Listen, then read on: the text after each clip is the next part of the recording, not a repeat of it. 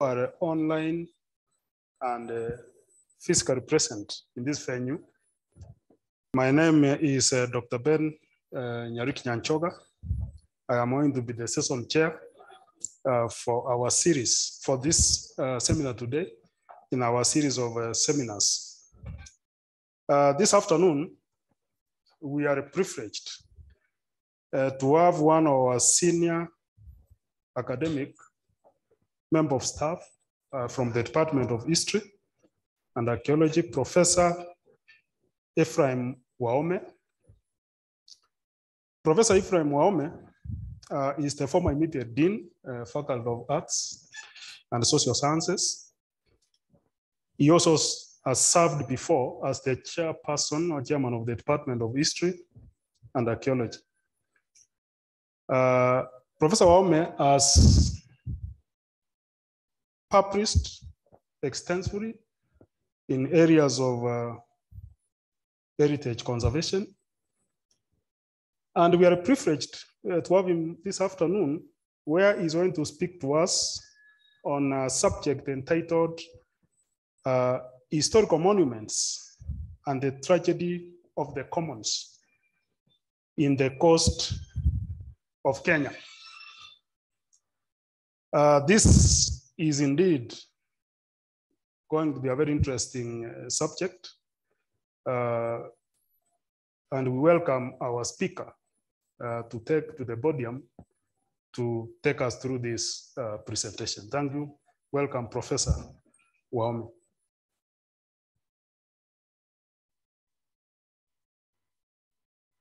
Thank you, Ben, and thank you, colleagues. I'm happy to be with you this afternoon.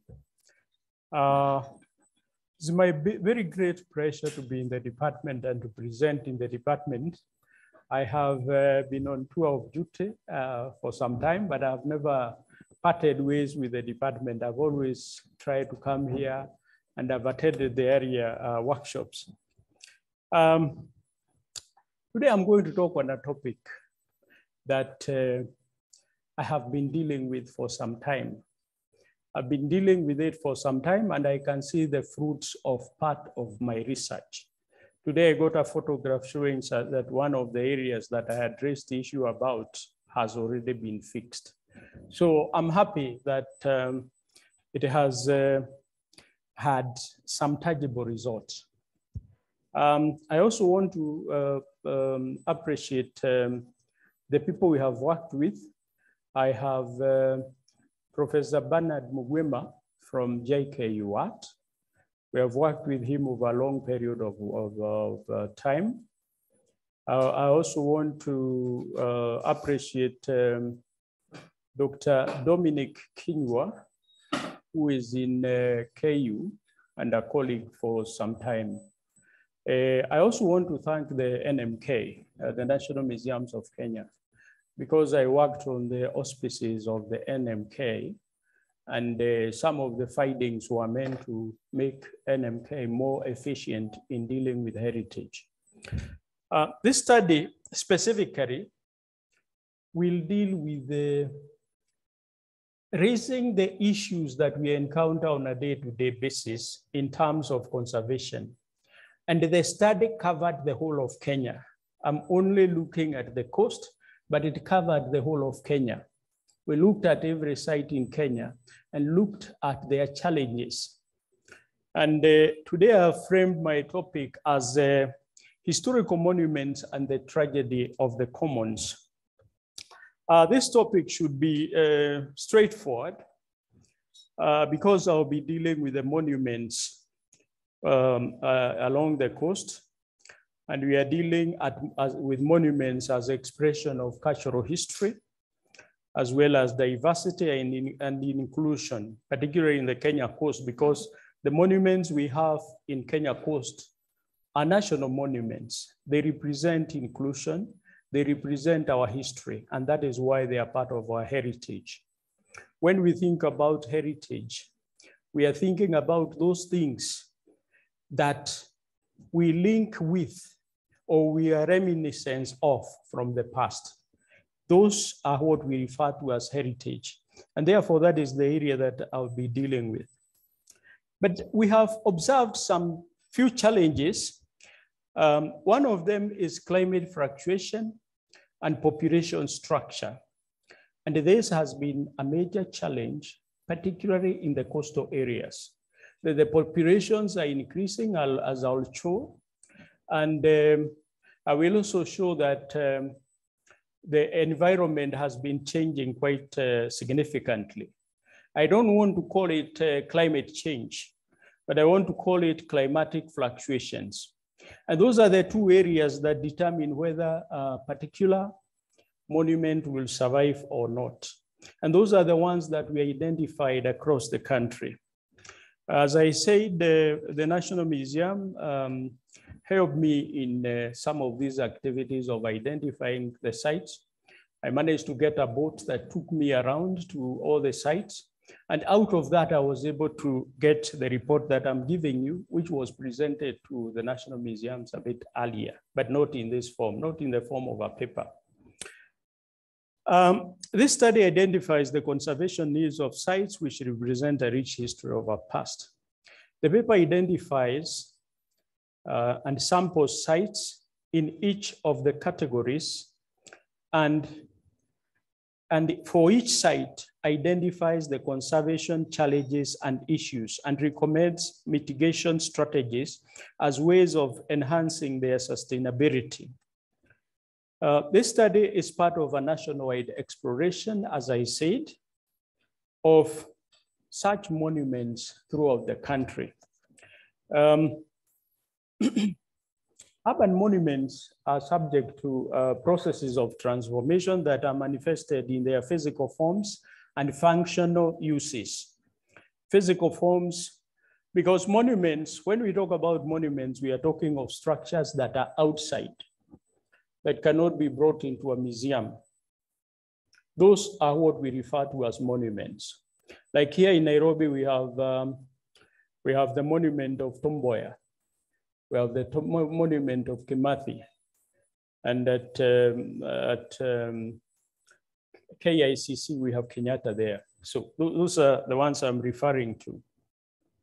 And therefore, the functional use may change because of its interference with its use in the public domain. And it may also change because of the physical forms that it encounters. Coastal landscape is part of an urban environment, undergoing many physical and environmental and social challenges, being subject of fluctuations and social structure and complexity. The Kenyan coastal landscape is of historical significance, and it's here referred to as coastal monument in the sense that the whole area captures a number of monuments to a point that it becomes an environment that is called coastal monument. This is my own term, but ideally, it captures monuments and the whole environment becomes like a monumental environment. The heritage significance has been described by somebody called Torre in 2012 as the total monuments value, which ultimately measures the sustainable significance of the monument that has been identified and their conservation needs. Sorry, and their needs. This conservation may follow into two forms. One is preventive, where you make the environment ideal for that particular monument. You just ensure that the monument is comfortable where it is. And that preventive can involve just making sure that people do not interfere with it, which is very difficult. The second one is what we call interventive. And the interventive is a case where you renovate the monument because it has stayed for a long time. Those are historical and they have stayed for many years, sometimes up to 700 years for most of the ones along the coast. So because of that, there is need for intervention. There may be need for intervention. The paper theorizes that the significance And the meaning of monuments are given by people who interact with them as stakeholders. Stakeholders here is given a meaning of the people who stay with the monument, that is the community living with that particular monument, and the people who interact with it at the level of management. Some may be stakeholders at a higher level than others. So we have secondary and primary stakeholders. But here I'm talking of stakeholders in general, because the theory that I'm using here uses that stakeholder. When values of a monument get affected, the stakeholders' perception of that value gets altered. Hence, the need for conservation and continuous maintenance. It is therefore important that stakeholders' opinion are considered in safeguarding the values of a historical object through time. This viewpoint is supported by contemporary theory of conservation, which underpins the study.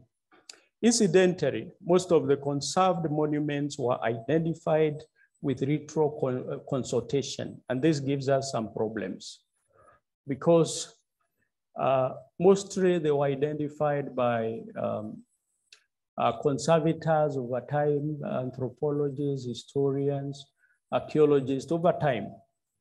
And the local communities were not consulted. So this particular contemporary theory of conservation will be important in unraveling some of the challenges that we are facing currently. This study was highly dependent on stakeholders at all levels. And we consulted many of those stakeholders. We consulted museum staff at every stage, and we also consulted the community. And that was important in determining what should be done to particular monuments that have been there, either as complete monuments, that is buildings, or as remnants of those buildings.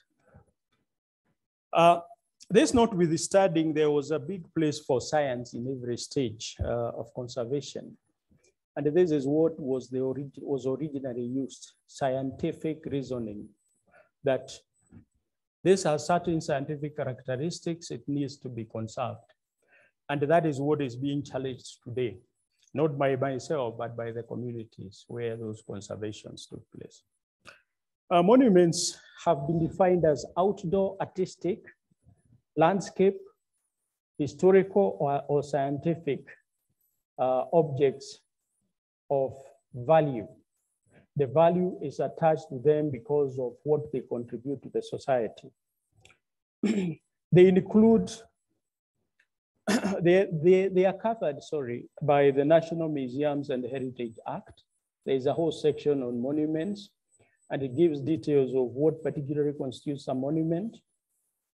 We have the Antiquities and Monuments Act of 1983. We have the Constitution of Kenya. The Constitution of Kenya clearly defines what is a monument and what is not, and has indicated that monuments should be managed by the government and all other artifacts should be managed by museums. The challenge with that is that we have never agreed up to date on how that can, the modalities, and I'm going to come to that later. Then there is the Bura Protocol, which helps us to understand how monuments can be conserved. And it is also a legal structure or a policy on conservation of heritage in Africa. Then there is UNESCO. And UNESCO has done its work, particularly in defining the different forms of heritage. One form of heritage is what we call intangible and tangible. Those are the two, tangible and intangible heritage. Tangible heritage is anything, of course, in a very simplistic way that you can touch. Intangible is that which you cannot, and it's of historical and scientific value. For example, belief systems. So those cannot be touched. So they are defined by UNESCO in 1995. And the listing of heritage sometimes follows those lines. Now, heritage includes architectural works. Architectural works here like buildings. The buildings we have like Old Town Mombasa, Old Town Lamu. Those are buildings that are part of what we call monuments. It can be landscapes, that is areas that are of historical significance. It can be cave dwellings, cave paintings, archaeological sites that have been preserved within the site, anthropological features that have been identified by communities. And all those must have what I said, artistic, historical, or scientific significance. But the range of values may increase if the community is actually involved, because communities have other values that may not be captured by scientists. And this is where now the diversity comes in. The tragedy of the commons is part of the title.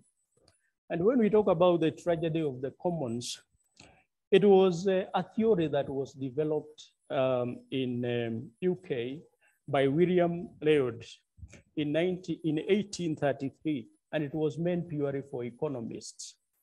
It was meant to explain that whenever you have space allocated to the public, which is not controlled, you expect that space to be abused, or you expect an unfairness in the distribution of that particular resource. We know that from forests. If you allow people to enter forests, and I think that is an issue today, if you tell people go farm in the forest, there are some who will go and cut trees. So that is what this was particularly meant for. But it was later converted to history or historical conservation or historical resources when it was applied by somebody called Garrett Hardin. And he looked at outdoor monuments and realized that there are people who take advantage of outdoor monuments in different forms. One is there will be people, because it is outdoor, and oftentimes it has unlimited access. There are people who will go there and do graffitis. There are people who will go there and chip some of the materials for themselves. And we have seen all those happening in the monuments that we have today. And this is the biggest challenge that the museum was having at that time when I conducted this research.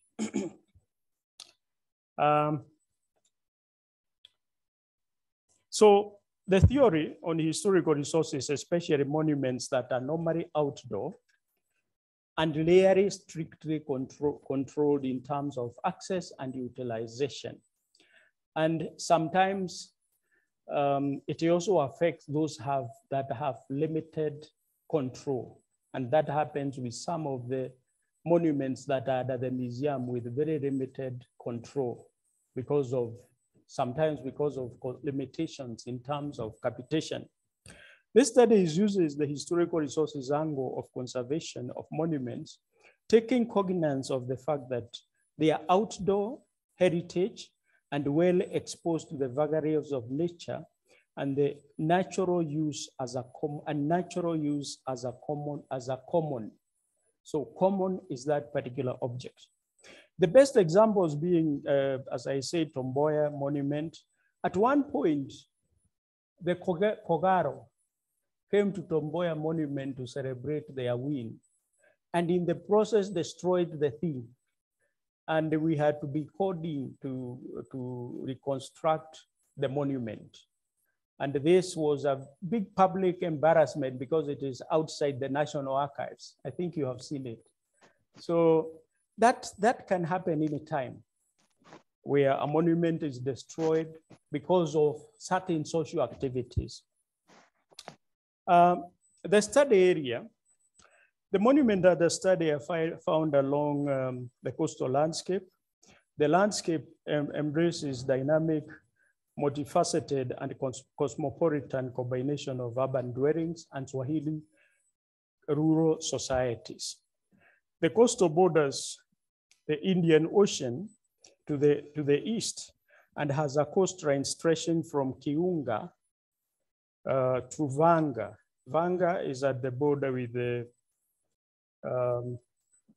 Tanzania, and Kiunga is at the border with Somalia. Kiunga is in the south, and this is about 574 kilometers, and this is the area that we concentrated on.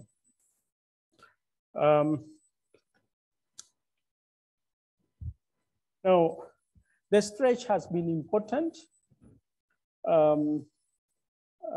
in terms of trade, historical trade, and it has been also an important in the emergence of Swahili city-states, or emergence or evolution of Swahili city-states over time. Now, these city-states were part of an international market where people from different parts of the world would get commodities from this particular market, and it benefited both the coastline, the interior, and the outside world.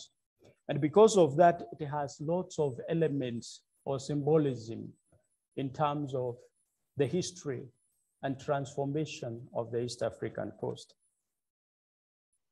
Some of the factors that lead to this configuration of some of the monuments include population and population change and climate fluctuations.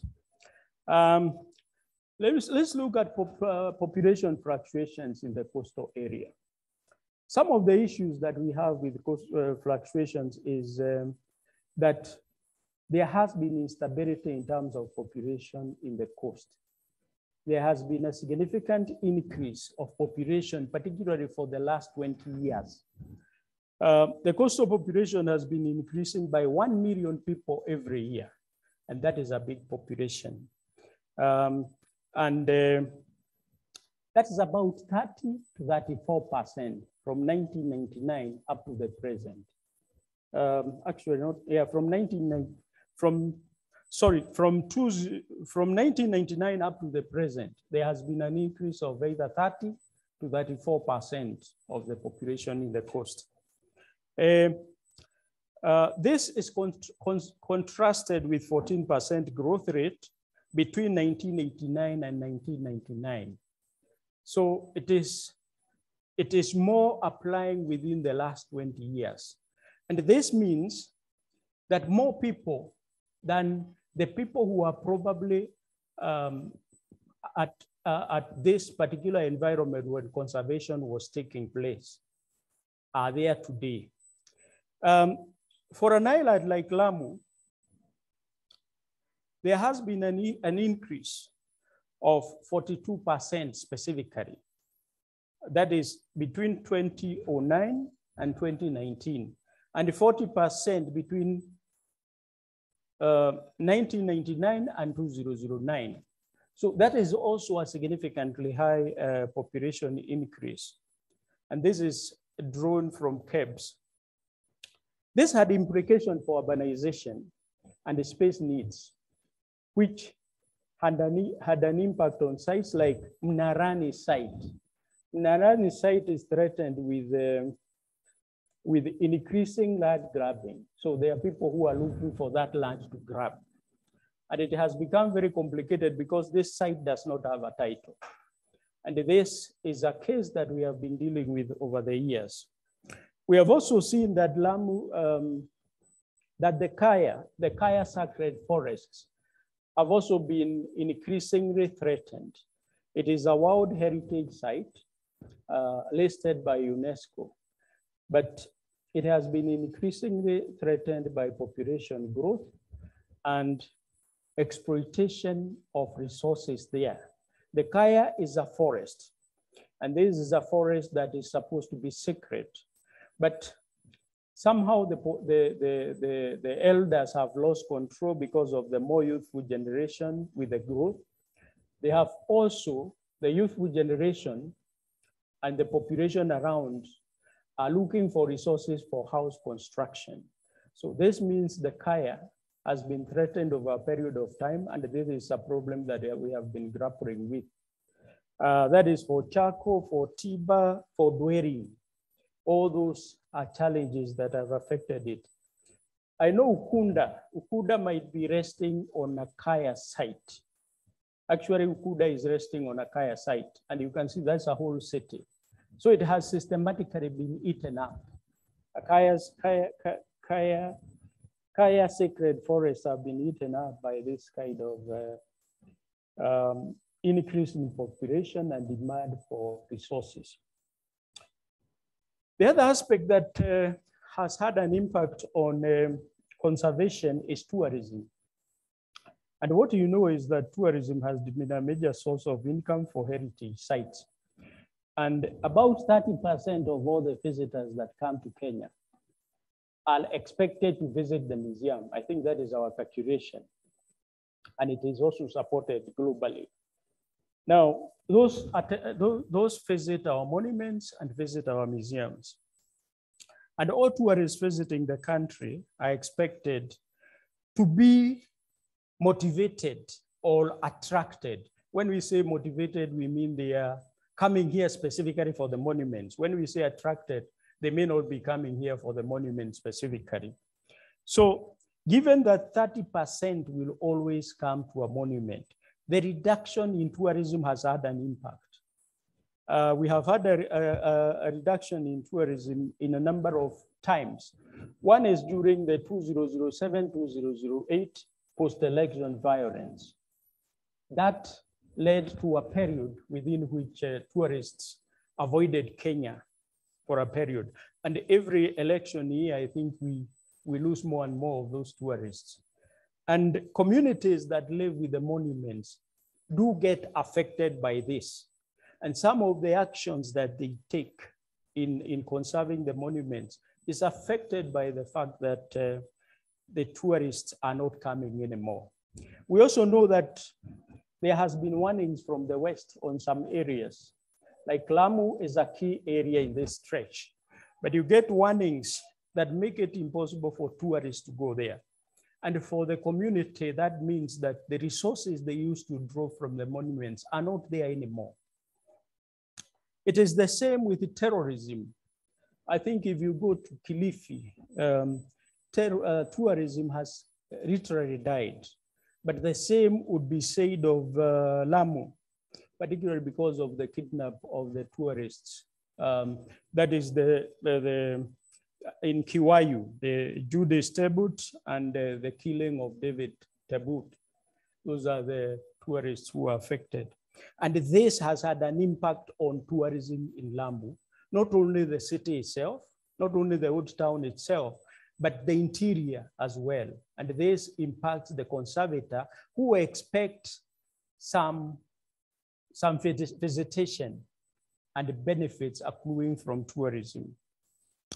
The impact of these episodes had a negative on heritage, leading to disillusionment for heritage stakeholders and especially local communities that benefited from it. The museum has also lost an important part of capitation because the museum also depended on this capitation. And this has meant that it has been crippled in some of the services.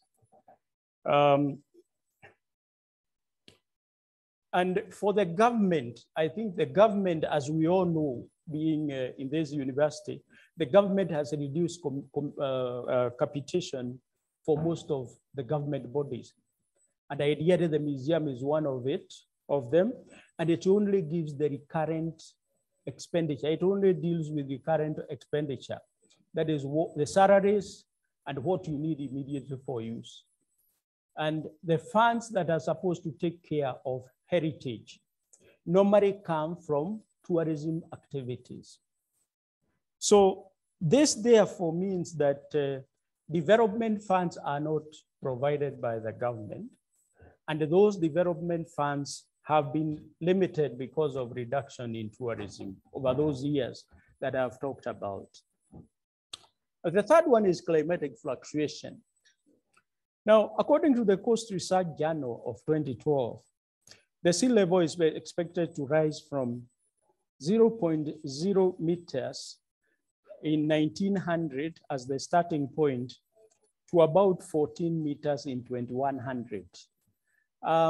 These are projections. They may never become true, but there are signs that there has been some fluctuations in the coast. For one, globally, there is a rise in sea level of 0.86 degrees.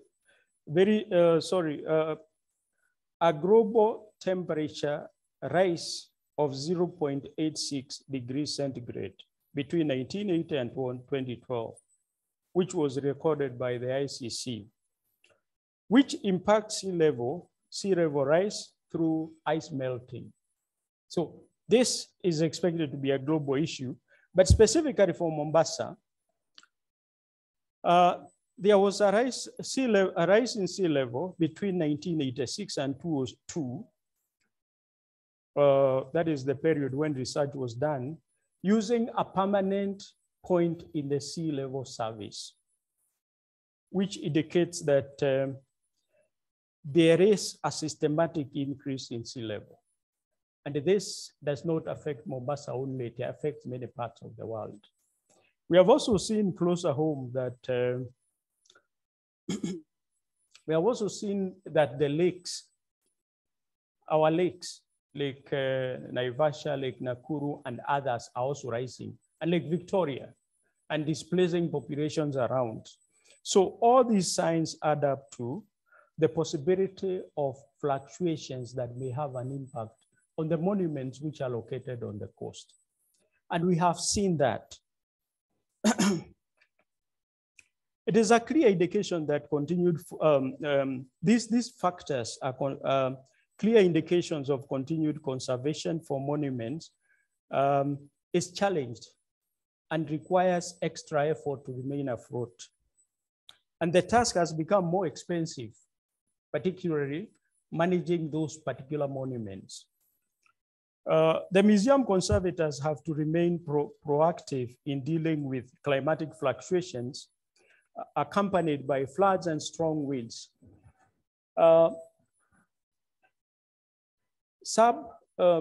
Subsurface damage has been more severe, and we have particular sites that have had more problems with flooding that has affected the foundations. And this is the most difficult part of our conservation, that sites are wearing out from the foundation. The in situ investigation, the study methods that were used include in situ investigation involving a longitudinal research. That is, we observe this over a long period of time, whereby data was gathered from the same subjects repeatedly over a long period of time. In situ virtual observation of subjects and interviews were conducted. That is, at the site where these problems are occurring. The interviews involved the management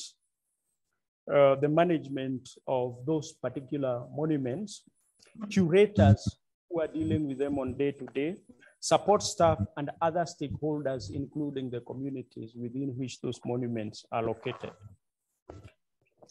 Photography from the past and present was also considered as archival records, so that you can see the monument today and the monument we had up to about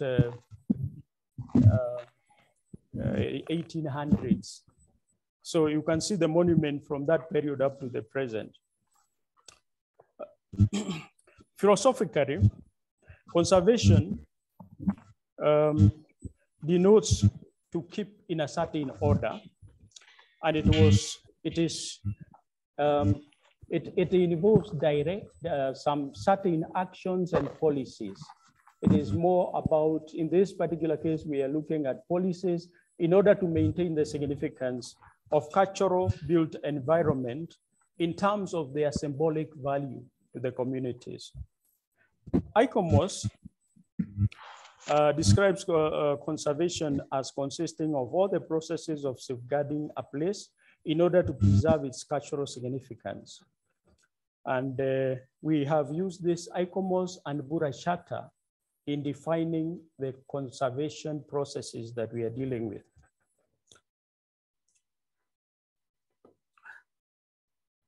The rationale for conservation of monuments is simple, that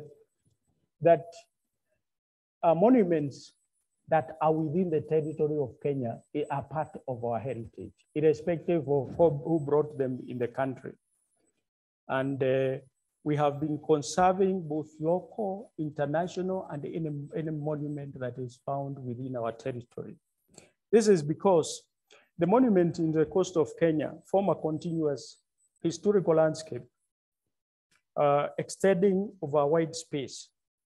The approach embraces the relationship between their physical elements, spatial configuration, and the hierarchy, and as well as natural components and context, their cultural value, economic value, and social values. Research and practice demonstrate the role played by urban monuments in enhancing significance and sustainability. Globally, conservation has been recognized as a significant public policy as it progressively expands from architectural scale of a sole monument building to a set or to a large territory. And this was also considered in this study, that we did not see a monument as a single monument, but an extension and interrelationships between them.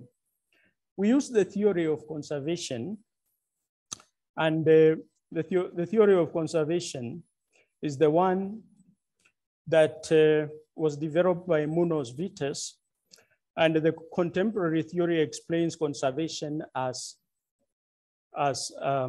a process of preserving and restoring materials, which I had mentioned earlier. But more importantly, he spreads preservation into direct preservation activities and activities of environmental preservation. And this is what brings in the issue of population and the issue of environment. The theory explains that direct preservation activities are variations in the object and the time-limited activities. And the environmental preservation activities refer to variations in the environment in which the object is established and to activities with no limitation of time. Further, restoration refers to deliberate activities of observable changes that can be impacted on the heritage. Ideally, there is a limit on how much you can do in terms of renovation of a monument. The focus thus is not only on objects themselves, but also concern of the surroundings. In this scenario, conservation is recognized as a constant correlation between objects and subjects, whether involved or not, or affected. The importance of an object of interest to conservation is given depending on its relevance to the significant number of population. Now, this is something that has never been done before, because ideally our conservation has always been specific to the scientific needs, as I said earlier. But for this particular theory, it requires that the communities are also involved in conservation. This view goes against the sole mandate of heritage experts holding full responsibility in holding sole responsibility in conservation. It is not an expert-only responsibility. It acknowledges that there will be meanings in contributions in this conservation, and is therefore an action of conserving values that are relevant to the society. The theory claims that the minimum intervention is a possible goal, but the reversibility is an impossibility. You cannot reverse the conservation of an object. The sites that were considered, as I said, along this particular stretch, And I'll mention some that have been affected by the issues that I have raised. Hope I'm on time.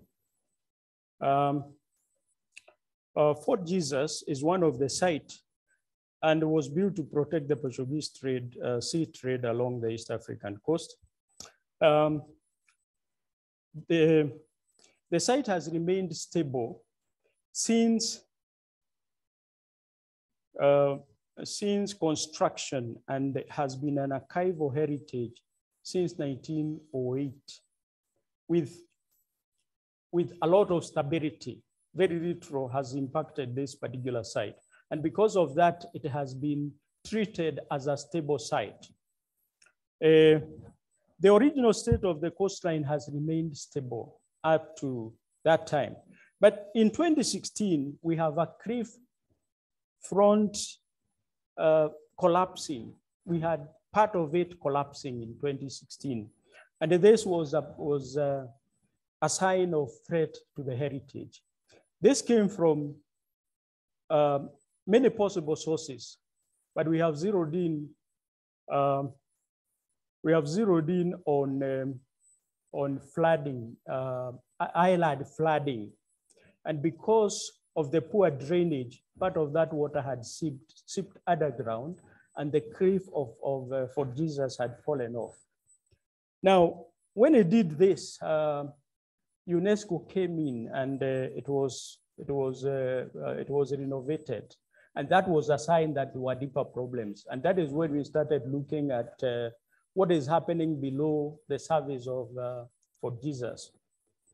And what has been happening is that due to changing climate, there has been a lot of erosion of the coastline, systematic erosion. Some of that is not physical. You cannot see it because it is happening under the Fort Jesus site. And this was because of a combination of global warming and the waves, change in wave patterns. And this has been happening since 1910. We have seen a lot of wave action. Even the lakes and everything else was from about that period. We continued dealing with this particular issue and identified a crack inside Fort Jesus.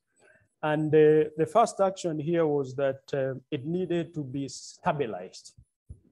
And this is where our problem started, stabilization, because this would have been the first stabilization process. The issues with this are, one, it would interfere with the coastline. And this is a major challenge. And this is because, as I said, you are dealing with a common and everybody has a say. We did the stakeholders consultation and everything, but this problem remained outstanding until there was some agreement between all the stakeholders for it to be stabilized. But the other issues with the commons is that there are many stakeholders of different forms. One were the biologists that we were working with. They felt that doing this will interfere with the ecosystem of sea life. But most importantly, what I'm trying to say here is that the environment is a major factor and a factor to be factored in future. Fort Jesus has been stabilized, as you have seen. There is a small front at Fort Jesus. It's still going on, it's work in progress. But that was important. And this shows you the impact of the environment. This was probably caused by service floods in the island, that is the service creep. And this was followed by further investigation that I just talked about. Then we went to Jubala Mtwana, the second site. Jubala Mtwana is in Kilifi. And it contains a house that has the Great Mosque and a number of other areas, like areas that are referred to as the mini pools, the house of the kitchen, and so on. It is an amalgam of a site. But the issue here with this particular site was that the building, the monument has been affected by flooding. There has been very constant flooding in that particular site, and the walls have tilted in one direction away from the sea. And we did investigation on this one, and we realized that the site had been washed away by floods on one side, and it has been, because of floods from about 2016, 2018, the walls had tilted and the foundation had been impacted. The implication was that there had been progressive crystallization of salts after floods. So salt enters the features of the site, the building, and then crystallizes, and then it expands. And that was the problem that we were facing. Jubala Mtwana wall, immediately bordering the coastline, has also been ripped by raging storms, hence the need for a seawall. So we suggested that a seawall should be constructed for this particular site, and this would help with stabilization. Then there is another site called Levan House. This house is the same house that was, this house was occupied by the Mazului, and it was involved in slave trade. It was a slave trade port. And it is located at the old port. This particular house was also ripped off by the ocean. And the reason was very high tides and very strong waves. It removed the staircase to the ocean on the back of this particular house. And this was another sign that global fluctuation, which could be equivalent to global warming, was taking over our sites. The Levan House has not been stabilized. And it is a big problem because now it cannot function. So one of the symbolic values of this was, it was being used to take slaves out. It was being used to get, there was a tunnel that was helping to access the ocean, and that has been blocked. Then we went to Vasco da Gama Pillar, and it is a coral pillar in Malindi, Kilifi County. The Vasco da Gama Pillar experienced major cracks, which almost ripped it through the center, and it's supporting coral rag, having been systematically fragmented by velocity of the sea. A set of concrete blocks placed in the perimeter. There were blocks that were placed in the perimeter of this monument in order to break the sea waves, had already been submerged by the sea. And that meant that it was constantly being battered. And this particular opening was widening with every year. It was widening, and it was a very big threat. Now I'm getting good news that it has been completed. It has been stabilized. And this is very important because it was one of our suggestions. I got a photograph from Norman today that it has been stabilized. I wanted to show you the photograph, but it came a bit late. Finally, we have a site called Shanga. And Shanga is located in Faza. That is in the Lamu archipelago.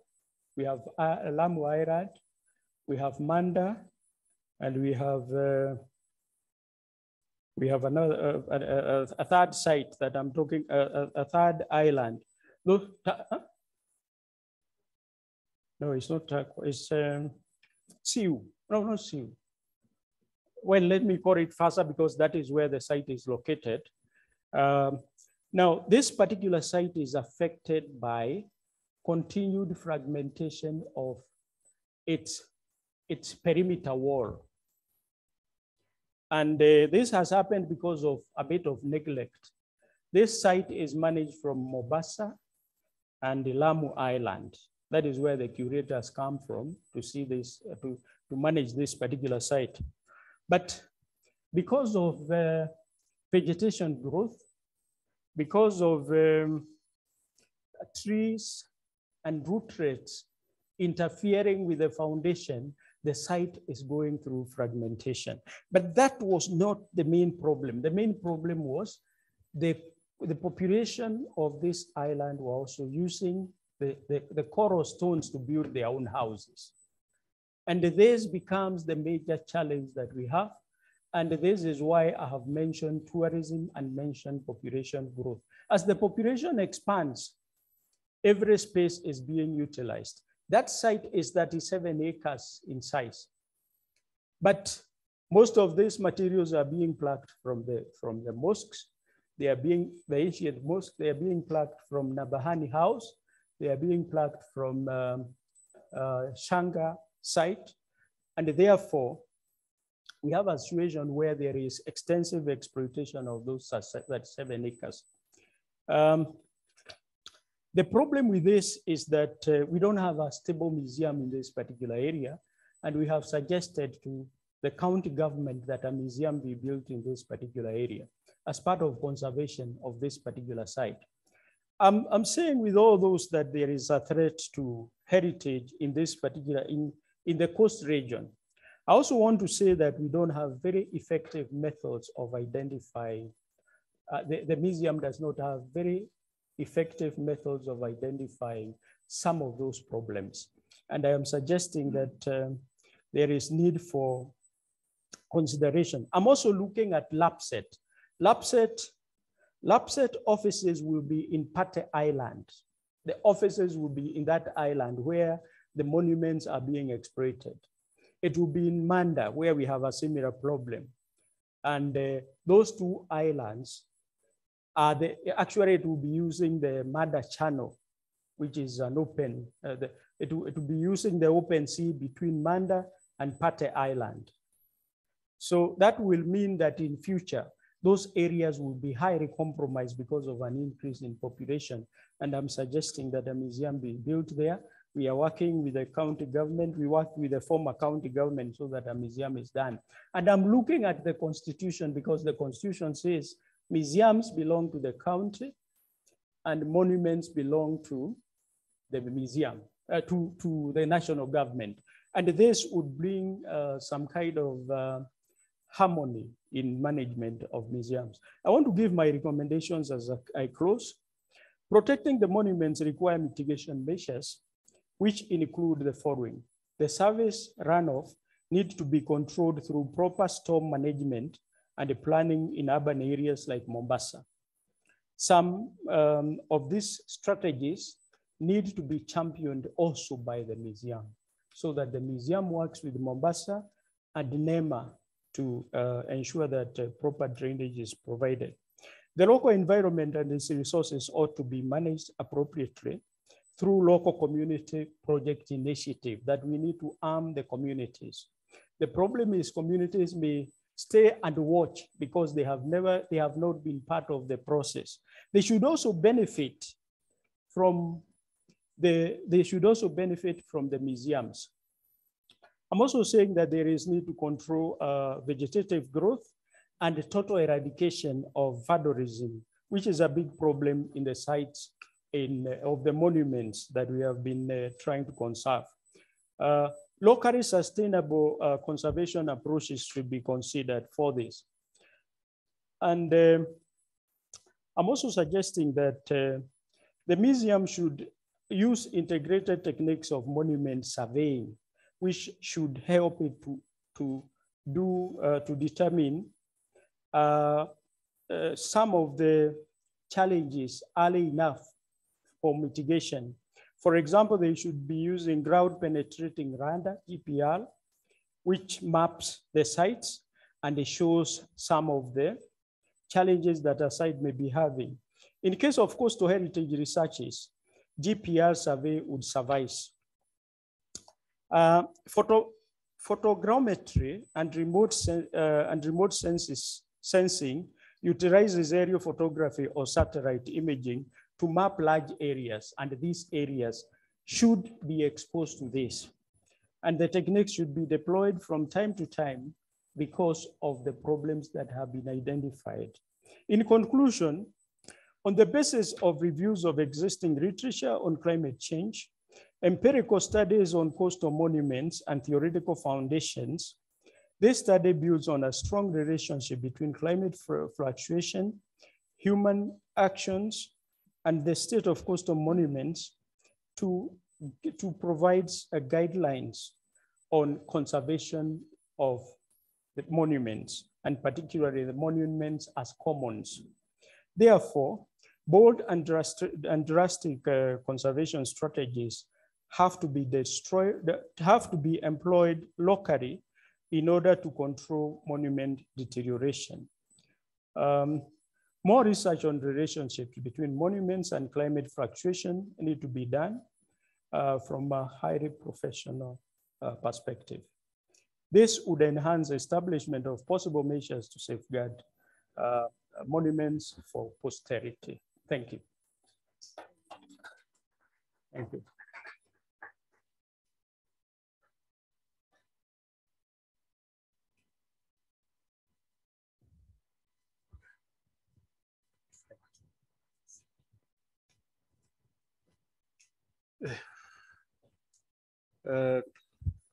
Thank you very much, Professor Wahome, for giving us a very elaborate presentation on the topic, the conservation of monuments, and of course, the tragedy of the commons.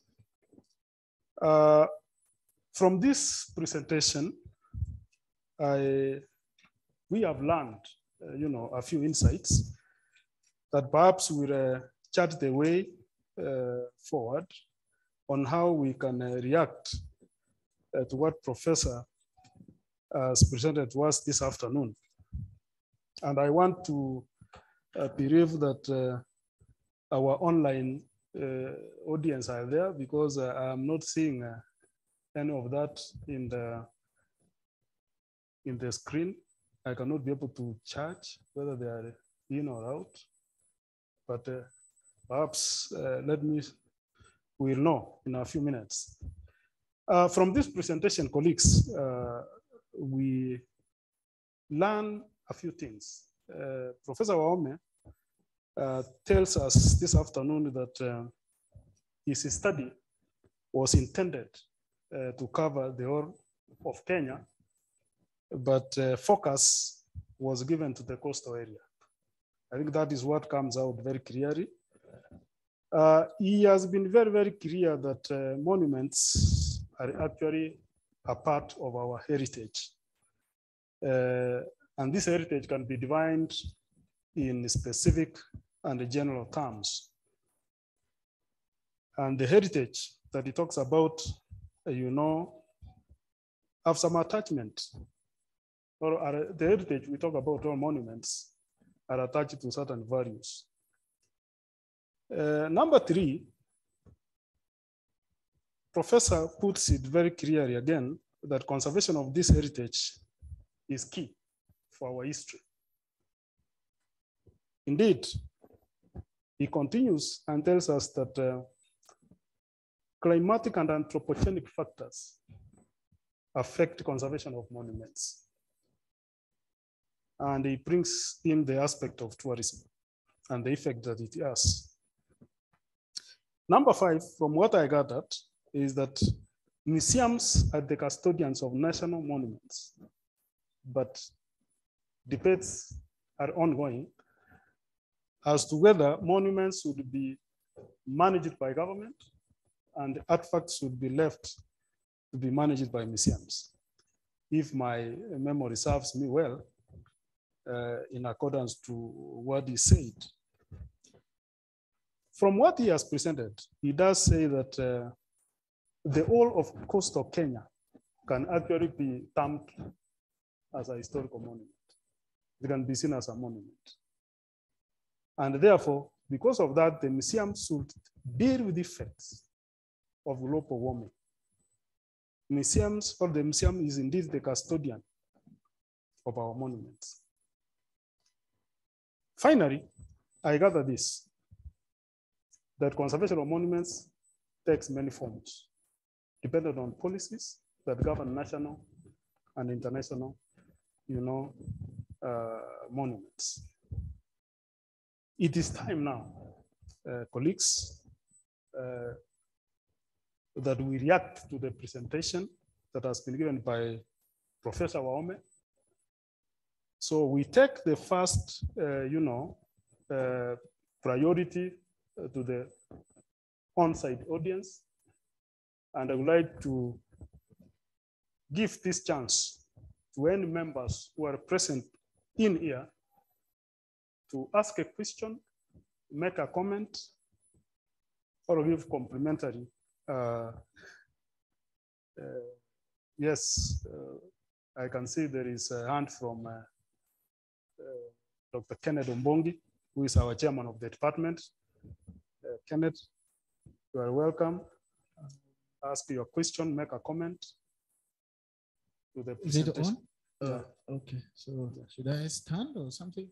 Sorry. You can stand, no problem. Yeah. Thank you, Prof, for such an eye-opening presentation. I am generally very ignorant on things conservation, leave alone dealing with monuments as structural edifices. But I have learned quite a bit today, and thank you, Prof. And I want to join the coordinator of today's program to welcome you back after your very successful tour of duty as the Dean of the largest faculty at the University of Nairobi. And welcome back to the department, now in my capacity as the chair of the department and a member of faculty. Now, Prof, I have three questions, and this probably that express my ignorance, so please educate me. One, I look at monuments and their representation that needs to be renovated, to be plastered, and if that's what happens, that's a layman talking now. Look at them vis-a-vis the social context in which they exist. And my question then is, how does the changing notion of monuments, or changing notions of monuments, statues, and all these structures that we have inherited from our history,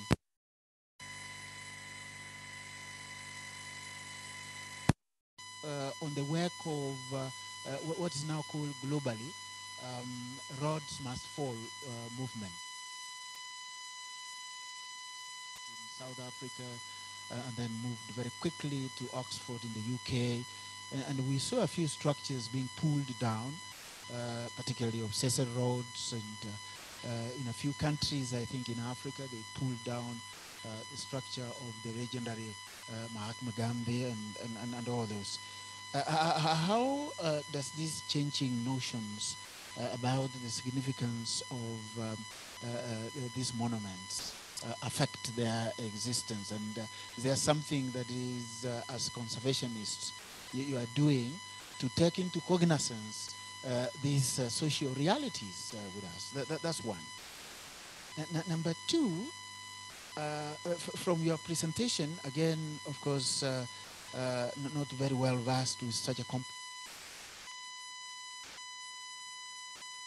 that conservation is actually a critical intersection.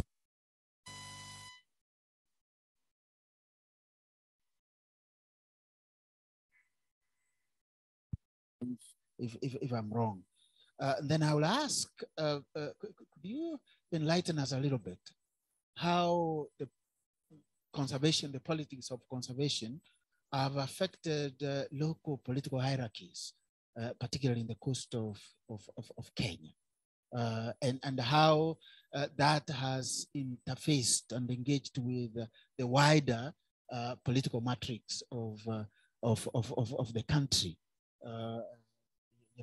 I'll need some education on that. And finally, the ethics of conservation.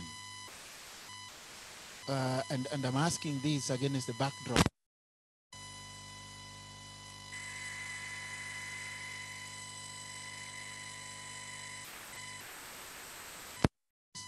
And they released a book entitled The Lie of Conservation, the Untold Story of Wildlife Conservation in Kenya. Ethically, are we meant to use money in conservation when we have people to feed? Prof. I was reading somewhere some time back that expenditure per capita, here, on a lion is higher than probably the expenditure on maintaining Kenneth Ombongi. The lion is more value than Kenneth Ombongi. And when I looked at the figures, probably there could be more. The amount of money used in taking care of a lion in a month is much more than what Kenneth Ombongi earns. How do we justify that?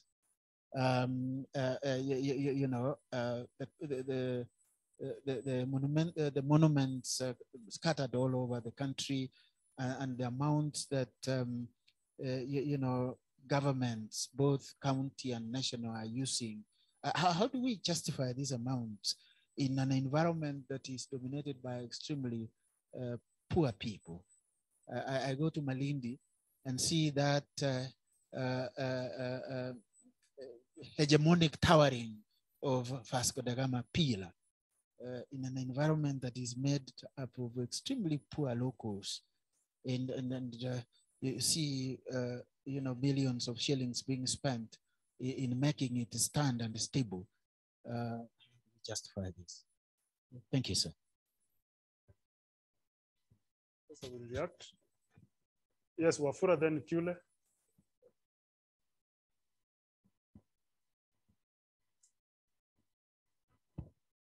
Thank you, Professor Wahome. I also like to welcome you back as my colleague and my next door neighbor in the department. Thank you very much for that very informative topic which you have given us. I just wanted you to enlighten us a bit on the issue of the impacts of the environment, especially regarding the rise in sea level. In the 1970s, 80s, and 90s, we used to learn that part of the Kenyan coast was it the south coast that was experiencing rise in sea level, and that the north was not. I don't know if in your studies recently. Wafula, yes. Just put your I don't know if in the studies recently you have noticed whether rise in sea level is throughout the coast or in one side of the coast. And thank you for informing us about, for Jesus, telling us about how it has been affected. But what about other sites, especially on the southern coast? My second comment is about the concept of tragedy of the commons. And as you told us, this concept was popularized by Gareth Harding. This concept is important because it tells us that property that is communally owned tended to be mismanaged. And as you have given us the picture, That seems to be what is happening. But then this concept or theory was criticized by, among others, Elinor Ostrom, who made various studies throughout different parts of the world. He documented many places where communities have cooperated so that instead of seeing negativities, we see positivities in conservation, that local communities are included. And just as our colleague, the departmental chair has commented, local stakeholders, different stakeholders benefit. So do you deliberately use tragedy of the commons to show the negativities of conservation, or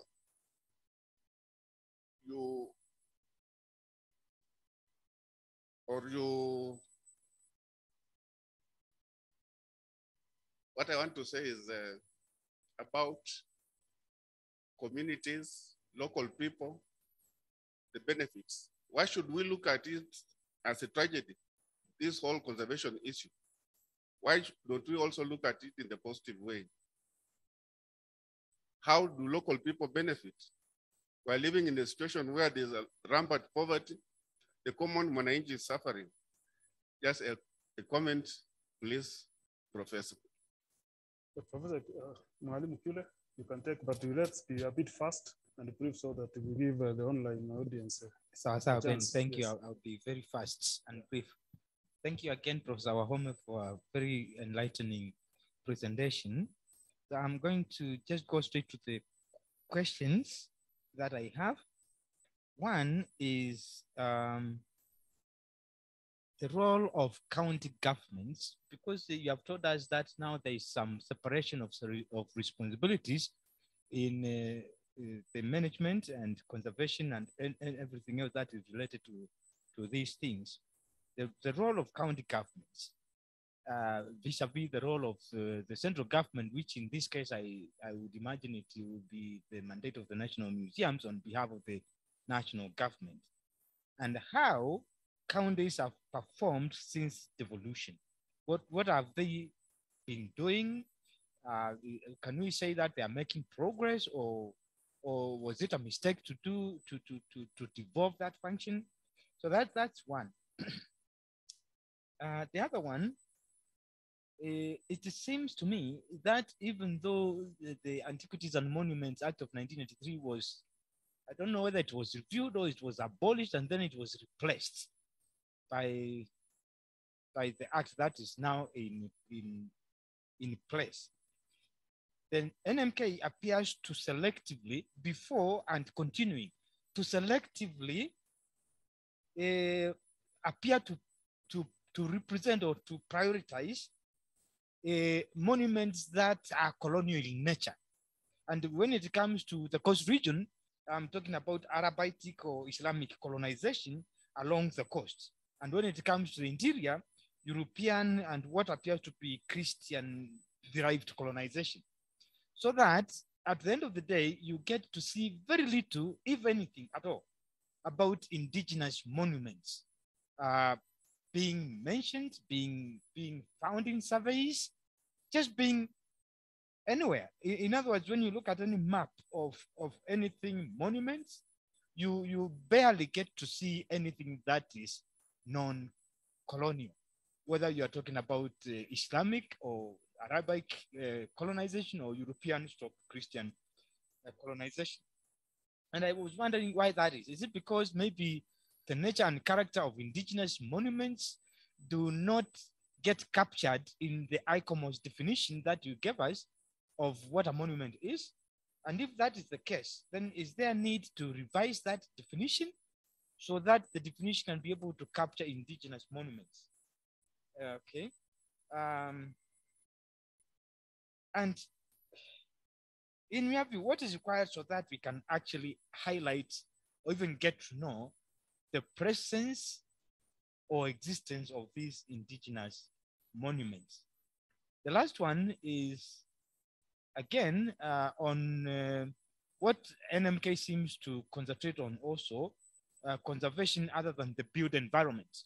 Because, for example, in your presentation today, you have given us examples. All of them are examples of the built environment. So what about other areas that are monuments, but they are not actually built environments? Thank you. There's one more, then we'll come to another second after the gentleman behind Madam Tapita. I saw your hand first. Thank you, Prof, for that very sophisticated kind of presentation.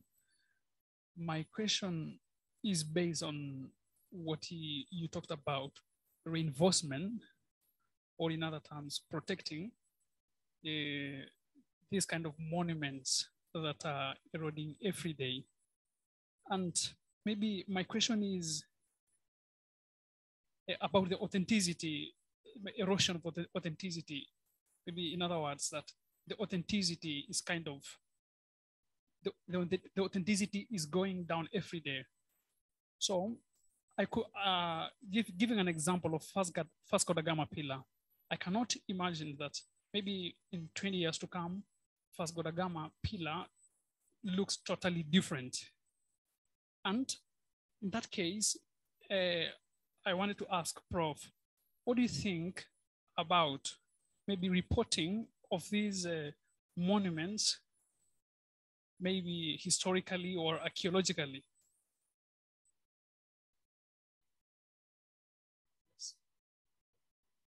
Madam Tapita, the very last chance, so that Professor reacts to those ones. We go to the online audience later, then we'll come back again to another round of questions on those physical presence. So be very fast and brief. So thanks, Professor, for this insightful presentation on our heritage. Mine may not be a question per se, but sometimes probably it is like an observation. One is that when you look at, actually you have mentioned tourism as one of the causes or probably as a threat to protected areas, that is monuments in our coastal areas. And probably I can mention that you find that the government or the government of the day has been fighting hard to be able to revive tourism, but tends to ignore the very pillar that tourism rests on, and that is our cultural heritage in form of the monuments. But you find that when we have tourism visiting our coastal regions, we have what we call the uncontrolled tourism numbers, where you find that this problem becomes more advanced, especially when you look at the staffing in our museums. The staffs are so minimal to a point whereby they are not able to control the tourist numbers when they visit these protected areas. And that is why you find we have so many cases of graffiti. These are the engravings that visitors write on walls, as well as stepping on the ruins. When you look at probably at Gede Museum or the Gede ruins, as well as Libara Mtwana ruins, these ruins have become rubble over time as a result of tourist activities. And therefore, probably I thought that maybe uncontrolled tourism activities can also be mentioned. The other observation, I don't know if it's an observation or probably it may end up coming up as a question, is that we have been able to observe that we have extreme dilapidation cases of our heritage, not only at the Kenyan coast, but probably all over the country. But you find that we have what we call the National Museums Act, the 2006, that is on board. And this is a legal framework that it's supposed to look at the archaeological heritage management in our country. But you find that the cases are on the increase every day. My question is, why do we have these cases becoming so many, yet we have this act on board? Does it maybe imply that the National Museums of Kenya has no legal backing or to be able to enforce these laws, so that maybe for the community that accommodates this heritage, these monuments, or who live within these monuments, are prevented from encroaching, maybe the penalty, can the penalty probably be increased such that maybe they may keep up from maybe causing more havoc to these protected areas? Thank you very much, madam. I think, Professor, you can react to those questions. Then we go to the online audience. And I'm happy that there has been, this thing has come.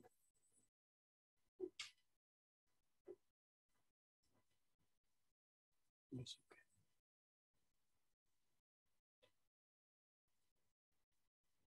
Sorry, my gadget had come off. Now, I'm happy that there is a lot of reaction to this. And I think I'm very happy that there is a lot of interest in this area. I want to start with the question that was raised by my colleague, Dr. Ken Obongi. And that is about socio changing issues of roads in South Africa and other issues that are challenging those monuments. I think we'll also get there with the time. But the problem here is most of those monuments have lived over time up to the present with the same communities. Like if you look at Old Town Lamu, it is continuously the same population probably since 14th century. If you look at the monuments that we are talking about in Shanga, those were local populations. That is one of the areas that was never colonized. So we had the local populations continuing up to the present. There is one monument called Sioux Fort. Sioux Fort looks like Fort Jesus, and it was built by the local community. So those areas that I'm talking about would be from that particular community, and there would be no problem. Probably the one, and the others are concerned about Islam, and therefore those ones would also, particularly scholarship, Islamic scholarship, and so on. And those would augur well with the communities there. But if you look at Vasco da Gama, it represents the entry of Christianity, but it is also European. Those ideas have come with time.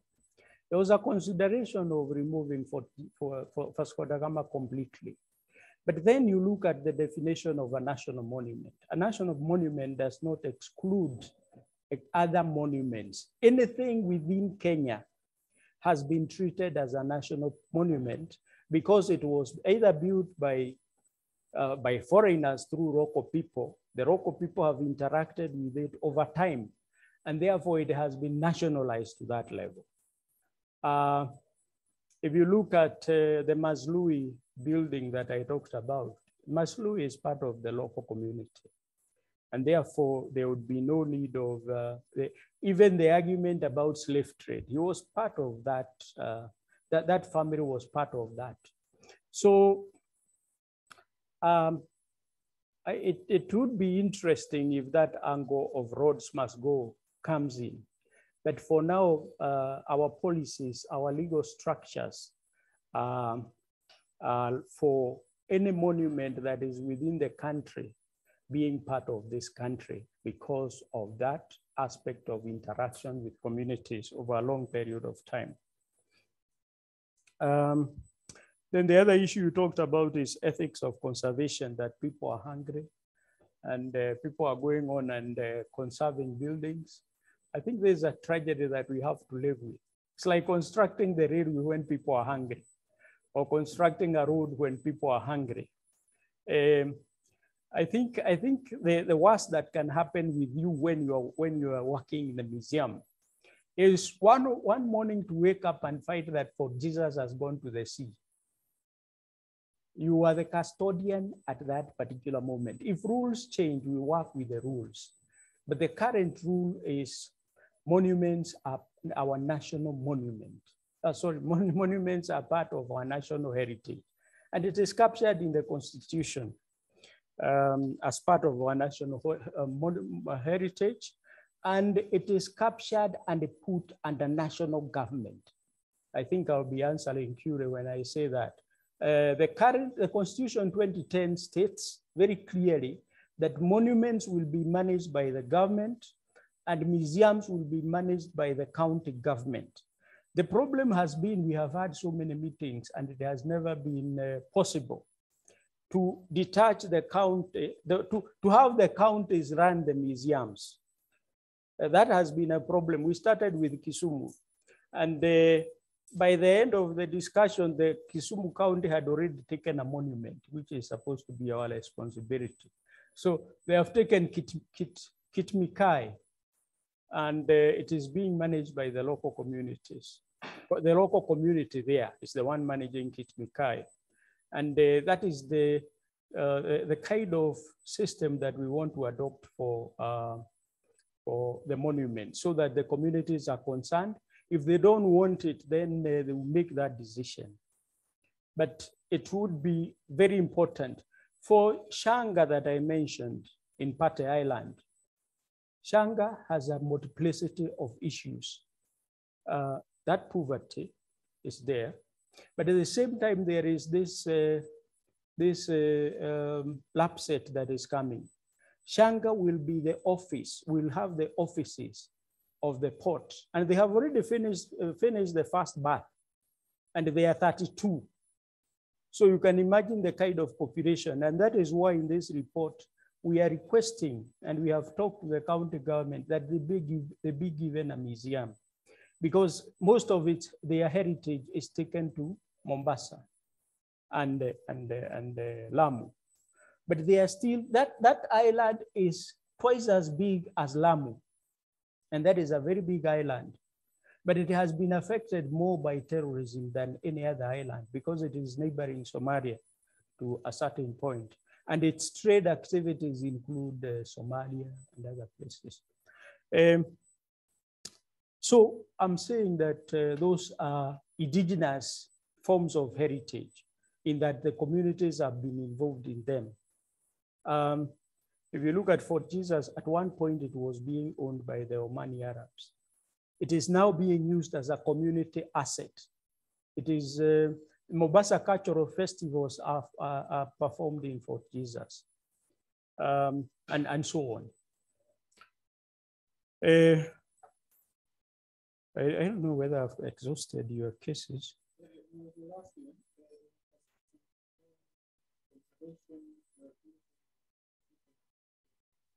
Yes. So the issue here is that I've seen more of tendency towards conservation, interest in conservation for the local community, the places we have been, local communities. I've interviewed the communities in all those areas, and there has been a lot of interest in conservation. And they are the same ones who are asking to be given a museum where they can put their heritage. As far as the politicians are concerned, I know now, like Lamu, the current Timami, Issa Timami, was one, we worked with him at one point on conservation. And he is the one who has saved Lamu in terms of conservation over the years. So in terms of politics, the politicians, even to become a politician, this is one of the issues, promoting heritage for tourism. And the tourism benefits the local people. The people who go to Mombasa usually go for the beach, but they also go for Fort Jesus as an attraction, not a motivation, not necessarily a motivation. So the outcome of this is that they also benefit from the tourism that comes around. And so the politics will be favorable, at least in the area that I talked about. It may not be the case elsewhere. And I don't want to talk about the other places, okay? The tragedy of the commons was particularly important for this study. That's why it was used here, because the issues I was dealing with are about how the commons are either neglected or are going through challenges without being noticed, because there is very little attention to facilities that are supposed to be shared by many people, okay? So that is the main problem, the main issue, that nobody takes care of what is happening. Are we together? And sometimes it ends up being that they are actually involved in the removing of some of the materials from the site. Are we together? But commons here is materials, not people. That's what it means. So with that, that's why I use the tragedy of the commons. County government role. I have answered that question, Kule, about the county government and its role in all this. And I've said that what we are trying to do, if I go into details, and I think time might not be on my side, is to separate so that the national museums, as it is, plays the role of the government. The county governments take over the museums, and then the monuments fall under the national, the headquarters, that is Nairobi Museum, takes over the monuments. And this has been discussed up to a very advanced stage without much success. That is something that we are still, Karega Mutahi, Professor Karega Mutahi was the last, yes, not Munene, Mutahi, the government representative, was the last person to try to intervene so that we can have some agreement with the county government. I actually think that it would be nice if the county government were to take the monuments as well, because they are within those counties. But you see now, this has already come out in the constitution. There is implementation, which we have not been able, because of lagging, that everybody feels that this should be this way, this should be this way. So it has not been implemented. But eventually, all museums in this country will be run by the county government, and I'm very happy with that. But some of the monuments should have gone to the county, the counties. This is the local government. Then there is tourism. Kula, you had more. I think I've skipped one. Oh, sorry. Ethics of conservation, impacts of environment, rise of sea level. I think rise of sea level has been there from 1900s. We have seen from the Industrial Revolution. I think that is the argument. But the problem is, it is not something that you see on a daily basis. So it has taken place continually. But we are realizing because of some of the things that are happening to our monuments today. That's what I can say. It has been there, but it looks like it has caught up with us. It may not have been as significant in Kenya as it was in other parts of the world. If you remember in 2008, the president of the Maldives, when he was vying for presidency, promised people that he would buy another island so that when the big one comes, that was 2008, when the big flood comes and the whole island sinks into the ocean, they will have somewhere to go. I think it was to be bought somewhere in the south, South Africa or Zimbabwe, somewhere. But he never succeeded. So in 2012, he resigned. So you can see those problems were there. It was called Muhammad. So those problems have been, Muhammad Nasheed, those problems have been there with us. It's only now they are catching up with us. That a whole monument loses the coastal wall to sea reefs and flooding. Then Tabitha talked about tourism as a threat. Yes, it is a threat to a certain extent, but tourism is also has its own advantages. So it is about balancing. I agree with you, Tabitha. I also agree with you that there has been dilapidation, but I think there is also the issue. I think the Constitution, whoever designed the Constitution had in mind the extent of the museum, that the museum manages heritage throughout the country. I think, and if I go by other countries, and I'm also thinking of like Germany. the county governments also manage. So I think that was the wisdom that came into it, so that museums do not manage everything. I think with that, I think I've tried to answer most of the questions, I'm sure. Thank you, Ben.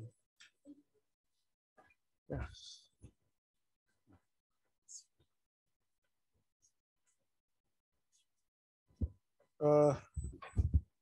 Thank you very much, Prof, for reacting to those questions.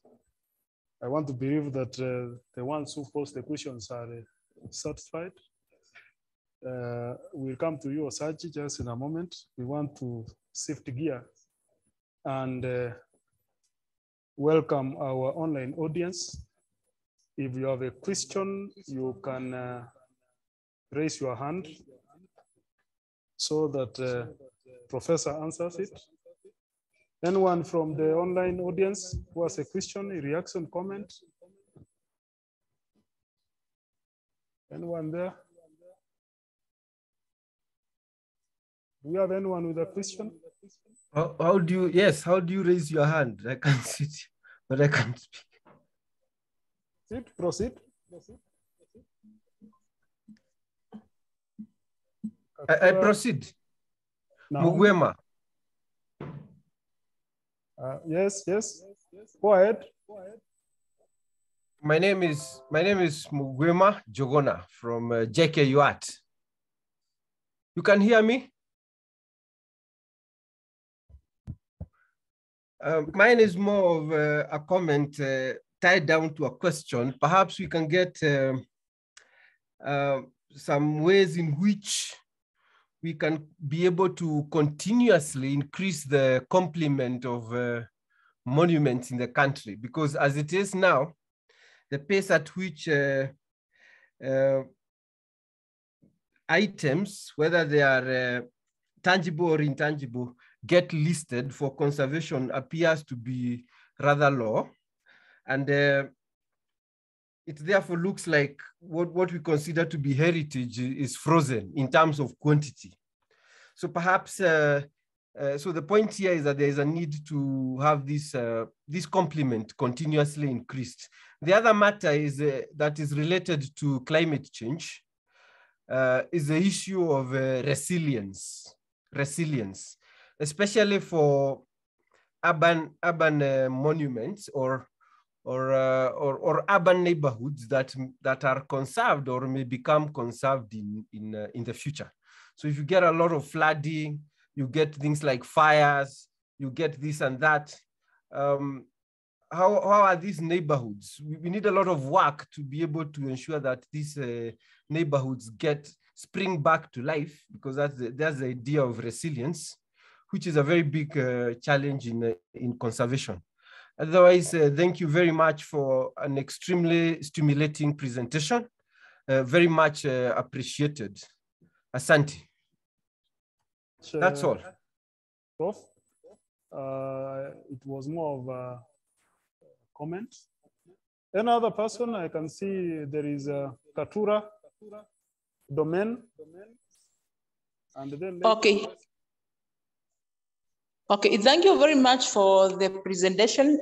Mine is just a compliment and just an addition about the issue and the issue of environment and the sea rising. It's just to clarify like why the sea is rising, because what we are having in our environment currently, the climate change, where you find once the Mount Kenya and the other capped mountains usually melt. The water is just going to the sea, hence resulting to this rise in the seawater, and simply because the temperatures are no longer going down to condense even what has evaporated, and also because of the high temperature, you usually find it's just like you are boiling that water in the sea. As you boil water, it expands, and that's why I find like a way of trying to conserve that erosion of the coastal lines and also the water getting where it never used to get. I think it's really a kind of community concerted effort with also the need of the county government to realize those areas properly which they have not been built the sea walls, because most of the beaches they have built the sea walls, which sometimes if the storm water comes with a lot of strength, it eats the sea water, the seawall and goes back. So those areas where the seawalls are not there, I think it's high time the county government and the community usually come together and either build the seawalls so that at least it will be checking the water from just going where the water is not intended to go, so that it hits the seawall and goes back. So it's all about the rising in the seawater is because of the climate change, melting of the ices, which are no longer cooling back. So you find our water in glacier is decreasing, going to the sea, and also the high temperatures causing the water to be warm and to expand. That was just my additional contribution on that question on environment and the seawater rising. Thank you. Comment also. Pamela Ngesa.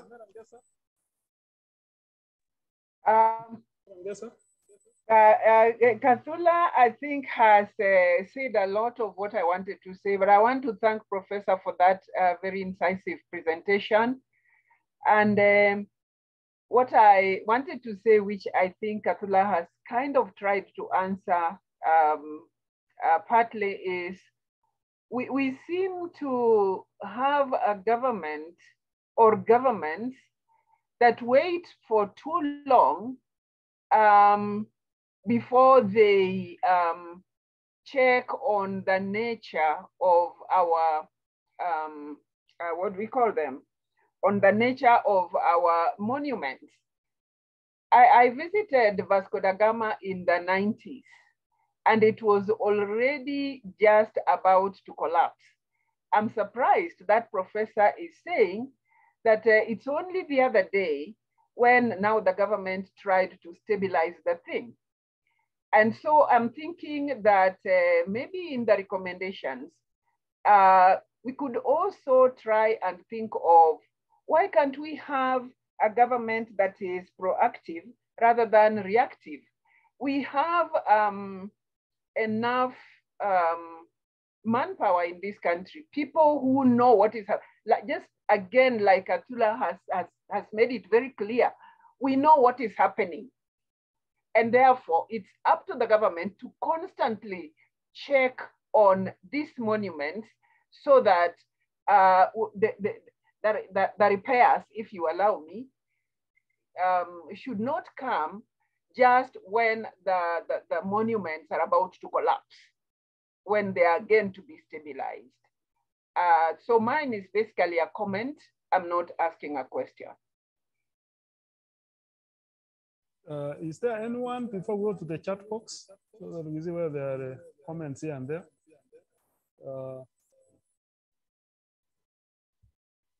Chat box? Anything on the chat box? Are you able to open? Yeah, from, there are quite a number of comments here.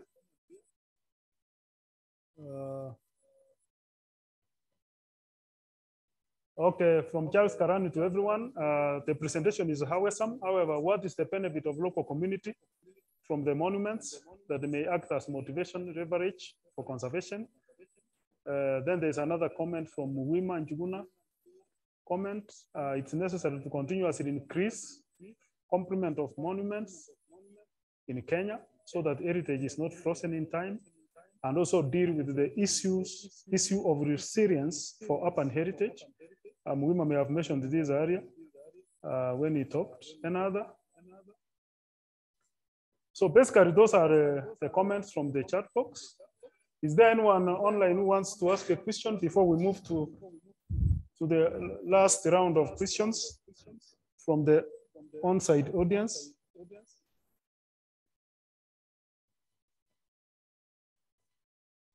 All right, it appears like there is no question coming from. All right, there is Domain, you want to ask a question again? Okay, not really a question, but there was that comment about the role of these monuments for the community. You see, apart from being tourism and attracting economy for the people, well, like for last weekend, I just happened to have gone to Gong Hills.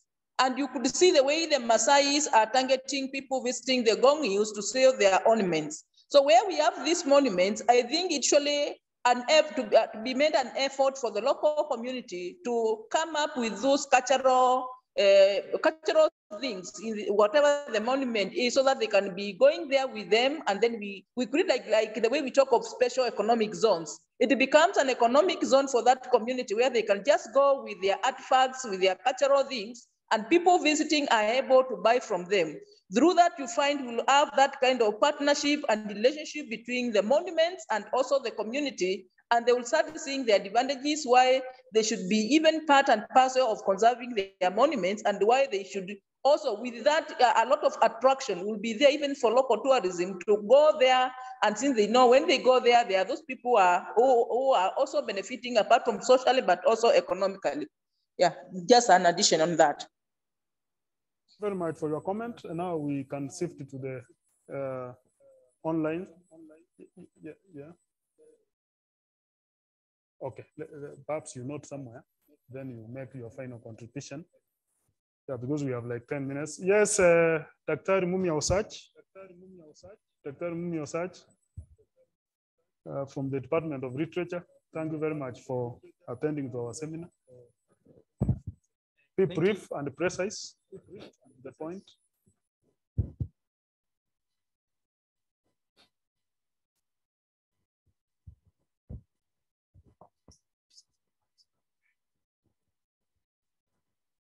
Thank you very much, Professor Wahome, for that informative presentation. I would want to request you to possibly expand the scope of those monuments that you've studied, perhaps to include what I can loosely call contemporary monuments. I have in mind, for instance, contemporary historical figures, some of whom may still be alive, others who may have passed on in the recent past. If I give, for example, an analogy to the developed world, the Western world has conserved the buildings where, for instance, Shakespeare lived, Jane Austen. We have writers from France like Molière, Balzac. In Russia, we have the great Tolstoy. We have Pushkin. You can visit their houses where they used to write, and they have been conserved as monuments. If you come to Kenya, we have our own heroes around who may not necessarily be writers, but in their own right, they have contributed to the development of this country in different ways. For example, from our own department, we have Ngugi wa Thiong'o. He built a very unique structure in Kamiritu, although it's still his home, but is there a way in which such structures can be included in that definition of monuments? If I go to Western Kenya, for instance, we have Elijah Lidonde, who comes from my village, a great footballer. His house is still there. He passed on around 1987. We had a writer called Hasalaje Hadambi. He comes from the neighboring county of Vihiga. And the list goes on. In Mombasa, the Mazrui family, but specifically Professor Ali Mazrui and his brother Alamin. They have structures which can attract the definition of monuments. There is a musician called Naman, Professor Naman. He was, I think, the pioneer reggae musician in this country. He comes from that area in the coast. He had a structure. And so on. The list will be several, perhaps hundreds or thousands of such. But I have a feeling that in your report, you could come up with a sessional paper that can inform policy. And then possibly the Museums Act can be amended to include these contemporary structures in the definition of monuments. So they are protected, safeguarded, and mainstreamed within our historical monuments. Thank you. Thank you very much, Osachi. We'll take two more, but I request that I also be given a chance to ask one question. I don't want to say that I'm abusing the authority I've been given. I want to request. Anyone with a question before I ask mine? Yes, Madam Tapita. We have only like 10 minutes. Actually, we are moving beyond the time allocated to us. So that the very last chance to react, then we close. Okay, thank you. Mine is actually not a question, but I wanted to add on what our chair of the department had asked about the importance of this monument. Vis-a-vis, maybe why should we use more resources to conserve these monuments? These monuments, we see them as research centers where people are able to do their studies. And again, this is where, or there are places where we document our cultural and our local values, and our cultural and local values. They're able to bring people together. And in so doing, we see them to be very, very important. They are of essence and they need to be protected. Thank you very much, Madam Tapita. I would like now to, I thought that senior Dr. Warner would ask a question because he comes from the coast. Maybe he'll ask after me. I just want to ask a professor, my teacher, mentor, supervisor, all the years from undergraduate up to where I am. I need to thank you very much, Prof. But I know you are a household name when it comes to heritage conservation. I want to ask a question or perhaps just make a comment. You have given us a background on, the evolution of the term tragedy of the commons, which, was first used by William Foster Lloyd in 1833. Later on in 1968, another scholar came up and tried to, reshape that definition called Garriott Hardin in 1968. That's like a century after. But for him, initially, when we are looking at what Foster said, he was referring to what was happening in Britain, grazing in common lands, unregulated grazing. And therefore later now it is used in environmental conservation by Gardin, 1968. And all this comes with, unregulated access, unregulated use, unplanned, activities and all that. So I was asking myself, why then wouldn't you perhaps adopt Gardin's, statement? For him, he comes up with a statement and he says, now it is not even tragedy of the commons, it is a tragedy of the unmanaged commons. Because the problem we are facing is mismanagement of some of these, monuments we are talking about. There is no proper management. There is no proper regulations that have been put in place. So do you think that Hardin was right to change that terminology or a statement and call it or say to it as, tragedy of the unmanaged commons? Thank you very much, Prof. You are now welcome to finish up completely. Then we'll ask the head of department to come and crown off, this meeting. Thank you very much. Okay, thank you. I think there are a number of comments that have been made, and I do appreciate them. From Mugwema, from Gatula, from Pamela, and I agree with you. I also agree with Dr. Osagi because I think, yes, there is a heroes. There has been a commission that it was dealing with heroes and heroines. And an area is set for heroes and heroines in Kenya. Since I was dealing with that other bit, I didn't talk about those specifically. And oftentimes, you'll find that they are very well conserved. I was thinking of the ones that are on the verge of the challenges that I had in mind about the environment, particularly global fluctuations, population fluctuation. Those are the things that I looked at. And most of the ones that we call heroes are not exposed to that. I mentioned Tom Mboya. I talked about the Tom Mboya's monument, which is in the center of the city. But I think we need to do more in that area. So I agree with you. We need to do more. Tabitha has also made a comment. I think there were many issues that were raised, but they were all comments. And also Mugwema about listing of heritage is very slow, frozen. I think you used the term frozen. I think we do something like, we gazette all monuments. That's the first stage. Listing is a secondary stage and is done by UNESCO.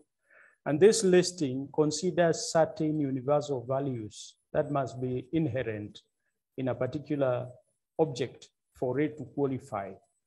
I think those are the two stages.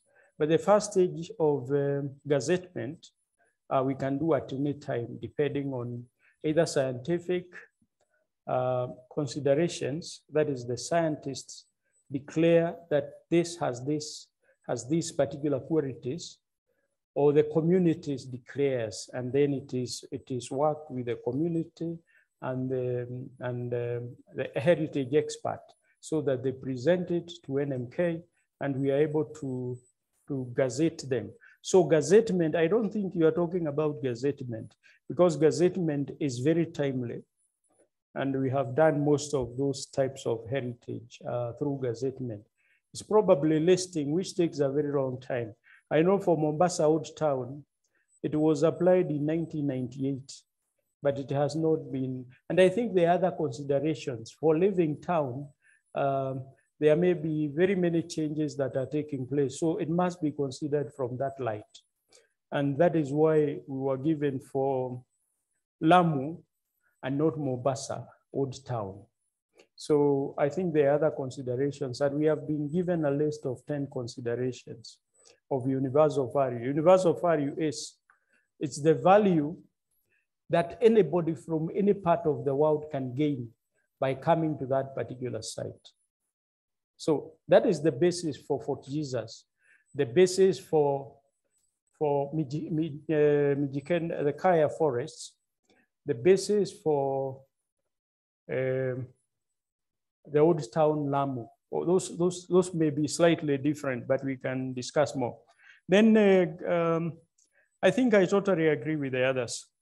Tabitha, I also agree with you that they are research centers, and that is why they have been taken by the government and not the county government, because as that, monuments as research. And I think we are coming up with a heritage bill. There's a heritage bill in Parliament, and that heritage bill will be very important for the future of monuments and heritage at large.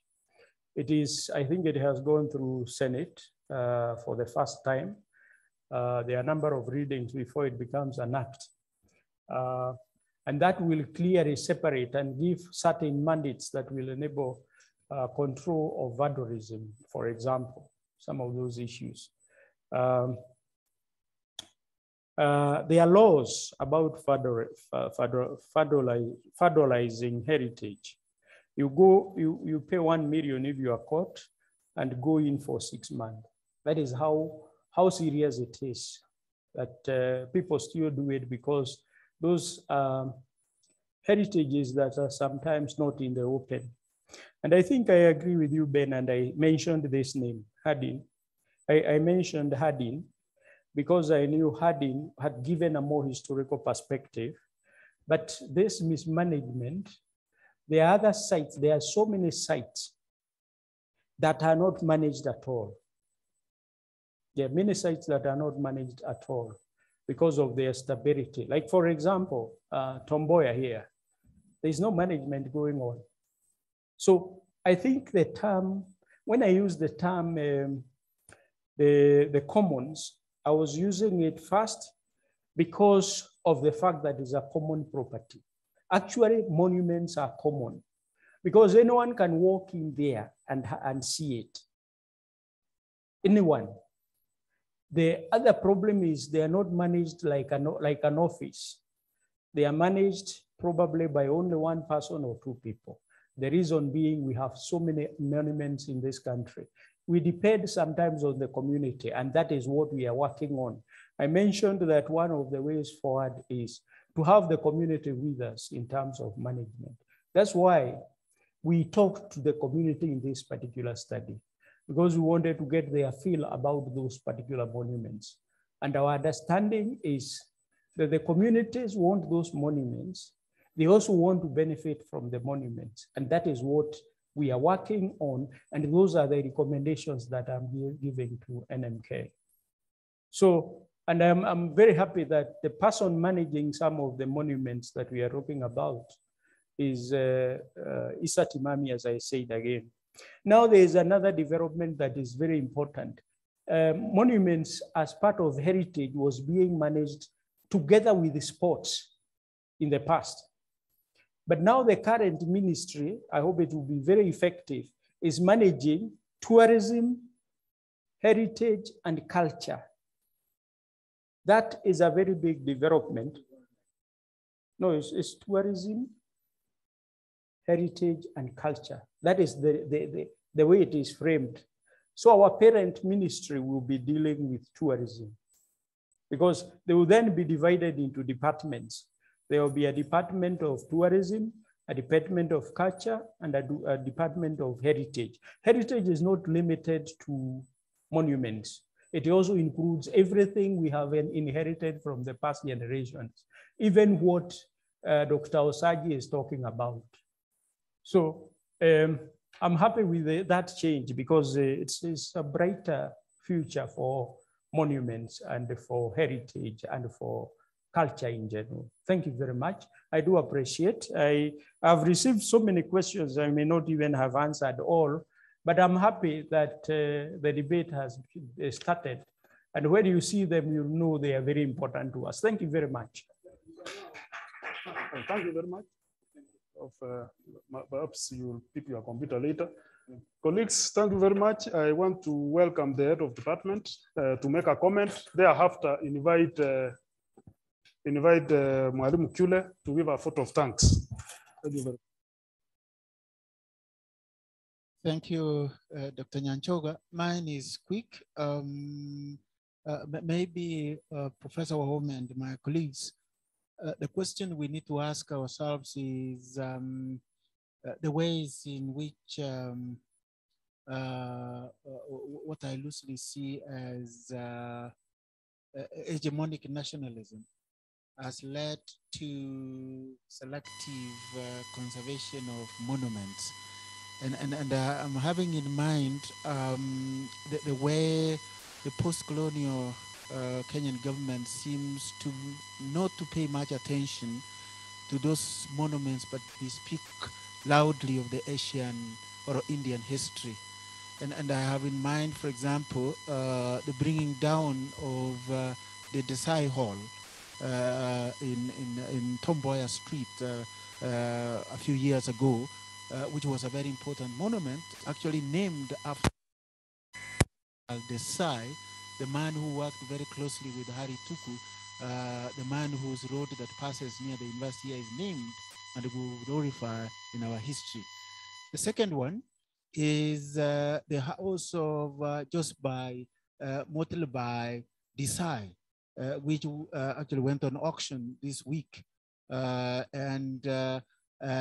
know, J.M. Desai is a part of the group that joined many leaders of Central Kenya to raise money to send Kenyatta to England to go and purportedly speak for the rights of the Africans. And that house was auctioned. The government went to court belatedly to prevent the auction when they needed to have gazetted that very early to protect it. So that's a question we need to grapple with. African nationalism really dealing a blow to a very important segment of what is Kenyan history, and that is the history of the Indians in Kenya. This is a debate we can continue for the next several hours, and I don't want to get there. but mine is to remind you of our upcoming conference on Mau Mau. We are at very advanced stage of organizing the program and listing invitations.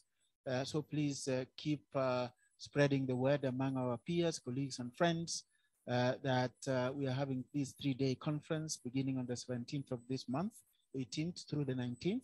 That is the Masjid Eve. And we welcome everybody to attend. And the conference is going to be in this room, along with the exhibitions that we are going to have in the space outside this room. Thank you and welcome. David.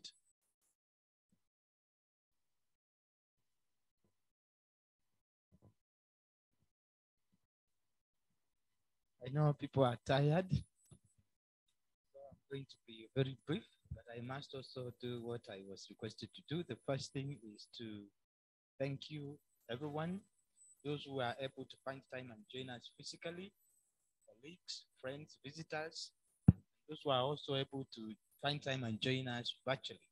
Asanteni sana for doing that. Of course, to Prof, once more, welcome back to the department. And we look forward to a lot of these. If I can be able to make just one comment or maybe two about the presentation here. I think what comes out is there is a challenge out there. It could be a challenge between county governments, national governments, or who does what, or who is failing to do what. Those are things that need to be addressed. We have conflicts, especially at the coast, which is ethnic-based, about the conservation. Just before Corona, we were hosting an exchange group with Prof. Jomo from, I can't remember what university it is. And one of the things that these students are supposed to do is to go out there. When they came back to Nairobi, they said they were so disappointed when they went to Fort Jesus Museum and also the fort at Rabai. At the fort, that is Fort Jesus, which is an MK facility, because they were supposed to write a report, they said the only thing that they saw which is indigenous, which is non-Arabic, that is, was the last desk at the corner as you get there. First, when you start with that, because it is like a walking expert, you start with the Portuguese. Slightly before that, there's one stand with something, and then there's the sunken ship that was done by, or brought up by Richard Walding. And then everything else there is about, you know, like Arabs, Omanis, Mazuris, whatever. And only the last desk is when we have something being mentioned about the indigenous. That's a very big challenge, because why would you want to go to a museum in Kenya which doesn't look like it is in Kenya and there's nothing indigenous represented? And I know it is a big argument, because there are all these fights, especially in Lamu, when you have the governor having also been one of the pioneers of conservation Lamu style. So these are issues that want to maybe get to be looked at. We have value of monuments. Why is it that people are not interested in this? Can we create value? Can we find ways in which we can make people decide, I want to go into this because it is good business? At the end of the day, how can we transform monuments, conservation into jobs, employment, and work without compromising on the conservation and the preservation aspects? So with those few remarks, Prof, we look forward to maybe further discussion on this from different perspectives. And once again, asanteni sana for coming, and we hope to see you Thursday next week for similar things, same place, same time. Thank you very much.